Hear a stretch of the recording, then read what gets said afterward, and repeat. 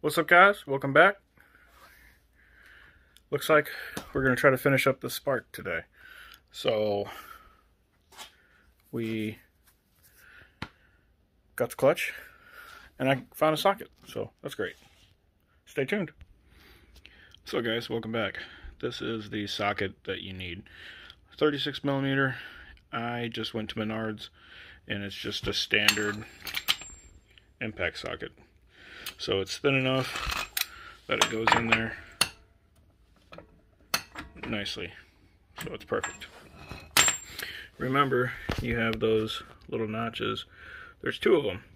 So you're not going to get those off until you pop that up. So what we're going to do is we're going to pull those axle nuts on both sides.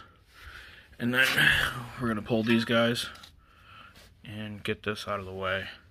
I'm hoping to not pop that loose. We should be able to pull the axle out so we can get that out of the transmission from right there, as you can see. And then if we go over on the other side,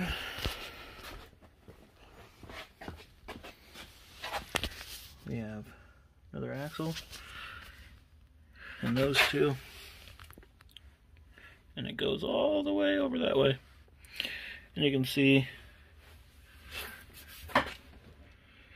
kind of, see if we can't get you a better look. Just go straight into the transmission from there. So nothing too bad. And again, hopefully we won't have to take the tie rod off. Just those two. And we should be able to move it out of the way enough. So easiest way to get those little tabs pulled up, stick a chisel in there and then pry it up. If you don't have a chisel, try to use a screwdriver. Chances are you're going to break the screwdriver, but you'll get it. Alright, I'm going to get these axle nuts off and I will be right back. Okay, right there is your drain. You have a transmission mount back there. One axle comes in there. Another axle is right there. And then I'll have to find where the filler is. It might be up here. I'll find it. I'm not sure where it is yet, guys. But I'm going to go ahead and get this drained. It looks like it just takes a 3/8 ratchet. Pop that drain plug loose. And then I'm going to start pulling that and getting some of these bolts undone around the outside. They look like they're 15s, so pretty standard. Okay, so that guy, see that little metal clip right there? Well, there was one by that blue line. I just stuck a little screwdriver in that little valley and I popped the clip right out. Here's the clip. And twist it. Pops right out. Put that hose up out of the way. And just set it right there. And that's your slave cylinder. So we're going to pull this apart now. Okay, so we're underneath the car. I have the mount removed. Right there. And right there's the axle where it goes into the transmission. And up here are more bolts that hold the transmission in. And then you have to remove your starter too. There's a couple bolts up there, but nothing too bad. Those are going to kind of suck to get to, but you have two bolts right here. That one, and one right there. This one you can get all the way out. This one, it just kind of hangs out by the exhaust. But I haven't pulled the axles out yet. I gotta go pick up a chisel to get those little teeth pulled out. And then you can pop this one out. And you can pop this one out too. Alright, I'm going to go get a chisel, and then we'll be back to pull these axles out. I did drain the fluid, and up there, right up there, is the fill for it. So you have to come through the wheel well there. And then I'll get fluid specifications and everything and post that for you too. I do want to point out that the brake and clutch share the same reservoir. So just be aware of that. I'll be back, guys. Alright, you gotta take this little side panel off. There's 3 clips and a 10mm screw on the bottom. And then you can pull that axle right out. And you do the same thing on the other side. You don't have to pull the inner fender well, but that opening right there is where we're going to slide that transmission.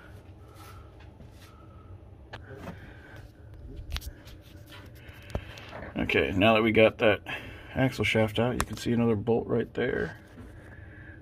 One up there with the starter. And then there's one on top of the starter too. And then the few that are up top will be the last few, and we'll drop this transmission right out. Well, slide it over. Alright, here's your clutch. There's 6 bolts in it. They're 10mm. And make sure when you put your new clutch, that goes towards your transmission, like that. Torque spec for those is 20 foot-pounds. Don't over torque them. You'll snap them. Say hi. Hi. We got it all put back together. We have to put some more bolts in down below, and then we should be good to go. But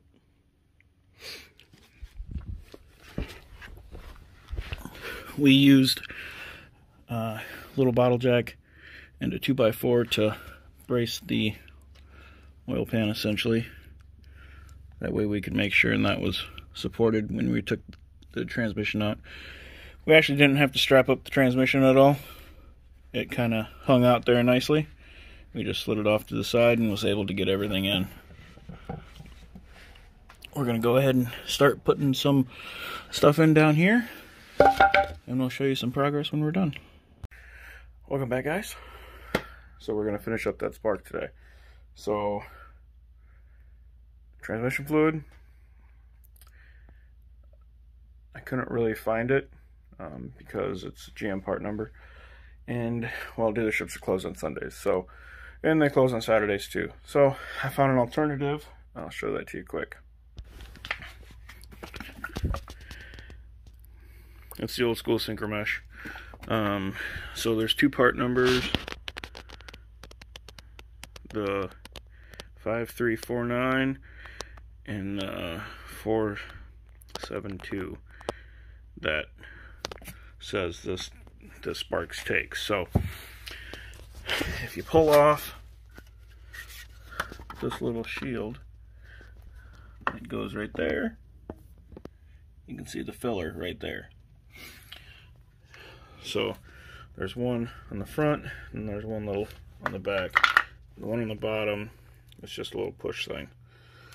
So I grabbed 2 quarts of that just in case I wasn't sure how much.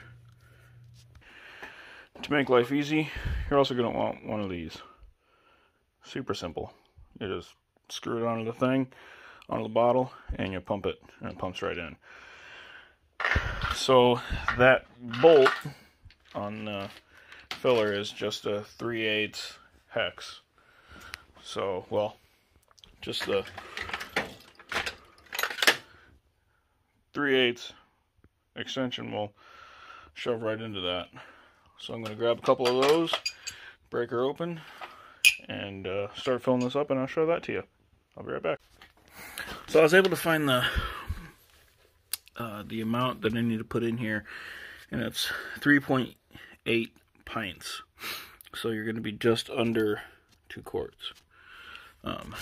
So as you can see, I'm getting it put in there, but yes, it's a messy job. So even with the help with that pump, it's still a pain in the butt. So I'm going to continue this and get done with it.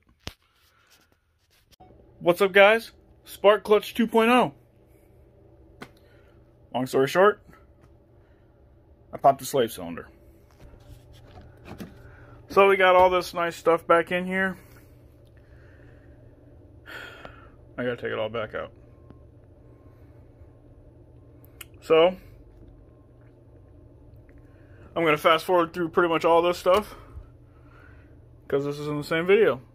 It's just 2 days later because it pissed me off. So again, I'm gonna take the transmission out, and I have a new slave cylinder. So we're gonna throw that in. We're doing the exact same thing over again. I might take the shift linkage off this time, and I'll show that to you. But I pulled the battery in the battery box, and now I'm gonna pull the mount. I've pulled the axle nuts off. I pulled that little panel off. I have the transmission draining right now. Actually, I think it just finished. So I'm going to pop both axles off, a lower mount, the starter, and I think that's about it. And then I'm going to move this thing over a little bit, and then I'll show that to you. All those steps should have been in the first video. So this is part 2. Stay tuned, guys. Alright, guys. So there's your slave cylinder. Just came off mine. So it's your throw-up bearing right there. So see those little shiny metal things, little holes? That's where bolts are. There's another one up there. They are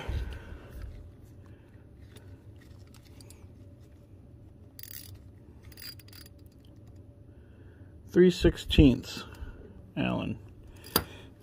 Might be metric, I don't know. That one fit, so now I got to take that out of there.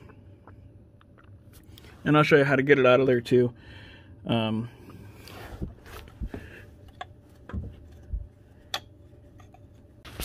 Okay, so much like the top, see that little guy right there?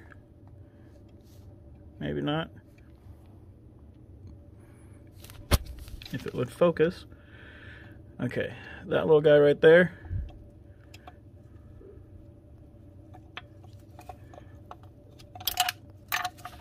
And try not to lose it like I just did. Luckily I have a spare. But a little clip just popped out. Now we can pop that metal line out, and the slave cylinder / throw-up bearing will pop right off. But I need 2 hands to do that, so I'm going to go take care of that. Okay, so this is that little metal thing pulled out. This sticks out of the transmission. This is in the transmission. You just pinch it, and you can pull this out a little bit, just enough to get it off the slave cylinder. So that's what you got to take out. Okay? Do not lose that little rubber end. That guy. Do not lose it. You need that, otherwise you will leak.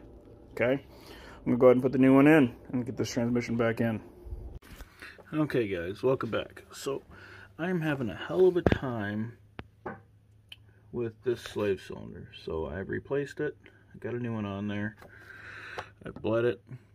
But for some reason, I keep popping the seal on it. I've popped 2 seals. So I'm going to pull this clutch back off and try to get to the bottom of it.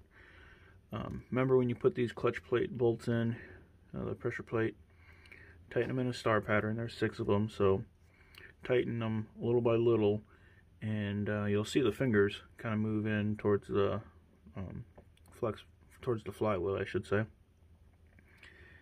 And then tighten them up to 21 foot-pounds. Again, make sure and do it in a star pattern. But I'm going to go ahead and pull those 3 bolts back out and get my second new throwout bearing slave cylinder put on there and re-bleed it and see what happens. I'll be back, guys. So, welcome back, guys. We did finish up that spark. I was victorious finally. Remember that little O-ring that I showed you that goes on the end of that metal line? Well, my dumbass didn't account for one of them, and there was one of those stuck in the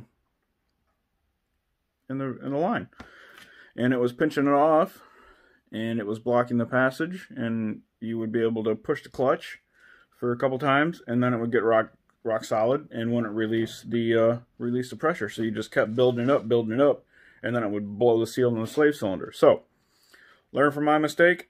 Don't do that. Always check for those seals. So lesson learned. I popped one, popped two, third one, didn't have to worry about it. So I did find it. It was in there.